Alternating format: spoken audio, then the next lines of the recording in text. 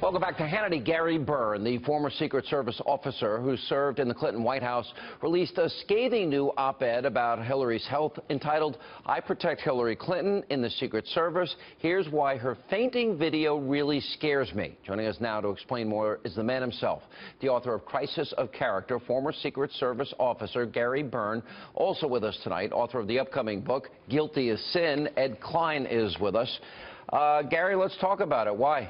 Tell us about this op-ed. Hi, Sean. How are you?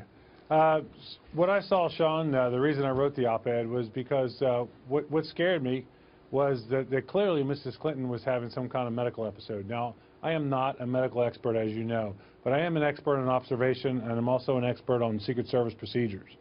And the first scene you see in that video, Sean, of Mrs. Clinton where she's leaning up against the Ballard, clearly her body is stiff. And as the few seconds that shows her standing there, her head keeps raising further and further back. The woman on the left-hand side, the staff member, has her hand underneath her arm, clearly trying to help control her and support her.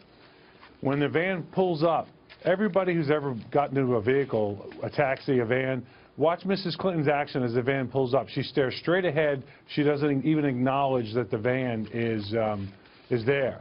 And then the African-American agent walks around to the van, Sean. He opens the door and then steps back and grabs Mrs. Clinton's left arm.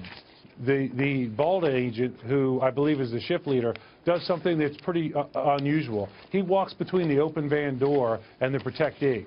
And the reason he does that is because he knows she can't move without his help. Then he takes her right arm, then the woman behind her grabs Mrs. Clinton under both armpits, and they all start moving her towards the van. And she's still collapsed. As they move her to, right. As they move her, Sean, you can see she loses complete control to support herself. And then they pull her into the van as they're pushing her into the van, and they're so quick to try to get away from people seeing this that they actually move so fast that her shoe fell off, and they left it on the sidewalk and on the street, and somebody picked it up and handed it to the agent in the follow-up vehicle. This disturbs me greatly. Are you worried at all about the Secret Service's handling of this? I mean, I hate to be critical of them. I do have my pin up here, and they do a good job, and they put their life on the line for all of our national leaders, and it's an important job. We've got to protect them. But there seemed to be a circle that covered what was going on. Sorry, right, like so I covered that's standard procedure. Like that. Yeah. So that's standard procedure. Everything they did was spot on to the training. I literally, as you know, I was a uniform division officer, but I worked at the training center, and I literally used to help train the agents in some of these skills. And everything they did was correct. Don't forget, they're not just protecting. What they did wasn't unusual. They weren't really protecting Mrs. Clinton from a video camera. They're protecting her from somebody with a gun. It's all about assassination. Okay, look, but you're saying there's something seriously wrong with her. Now, there's a book by Dr. Connie Mariano. Do you remember her? I do. I remember her well. Okay. Yeah. Now, apparently, she was the White House doctor for the Clintons. Quote, I assigned a female nurse in civilian attire to accompany Hillary on the campaign trail. I notified the Secret Service she was on medication. In the event she was injured, excessive bleeding would be dangerous. And Hillary had lied at that time, telling her staff that she had pulled a muscle rather than saying she had a blood clot. So this would not be the first time, correct? Did you know that? No. Yes, actually, I did. I don't remember from the time, but I've learned it since then. And I do remember she was actually a Navy doctor, Dr. Mariano. She was a captain when I met her, and she retired as a one-star admiral. Yeah. Listen, none of this surprises me, Sean. And I realize they just supposedly released her medical records. The first thing I listen to is their language. We're releasing medical records. I don't believe a thing on there. Based on what I've saw over the years of, when, for instance, Mrs. Clinton first claimed at the Benghazi attack that it was a video, and you go back to her husband claiming that he did not have an affair with the intern, Monica Lewinsky. I don't believe a thing out of their campaign's propaganda.